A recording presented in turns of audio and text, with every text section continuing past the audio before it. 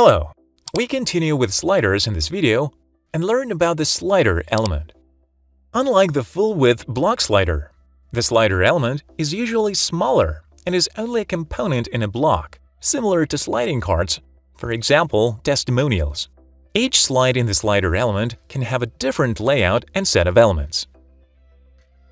You can add the slider element from the Add panel.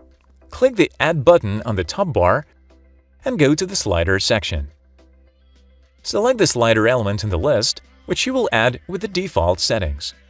You can also see the related elements like Product Carousel, Repeated Carousel, and Image Gallery, which are not sliders as a matter of fact. However, they look similar to sliders, and accessing them from this section is also convenient.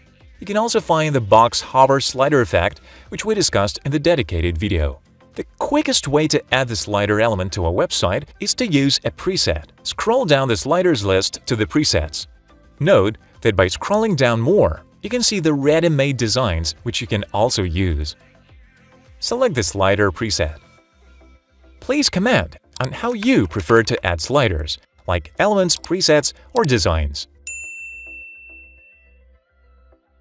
Unlike the full-width block slider, which shows slides on the thumbnail pane below, the slider element has tabs to switch slides. Click the tabs to test.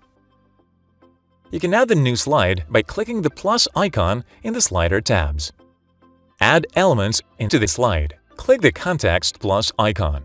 Go to the image section, choose the circle image and change it. Then press the Alt-T and Alt-4 to add the text and heading 4 elements. Edit text and center the slide content horizontally and vertically. Duplicate the current slide by pressing the Ctrl-D hotkey or differently with the tab options. Click the arrows on the toolbar or drag the slide tab to change the slide order.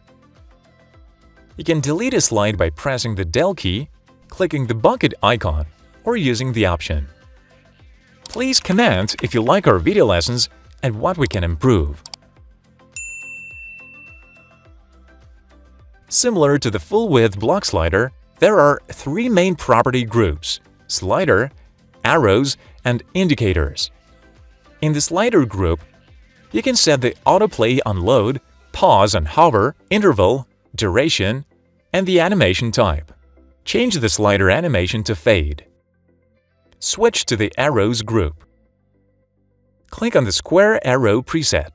Then change the arrow size and shape radius. You can enable and modify the slide indicators in the indicators group. Change the border and colors for the slider indicators. Switch to the mobile views to test how your slider element looks on various modern device screens. Publish or do a quick preview to see the slider element on the live site. We have finished with the slider element and the sliders in general. Please comment on what you would like to discuss in our next videos. Subscribe to our channel and like this video if you enjoy our work. Thank you for watching.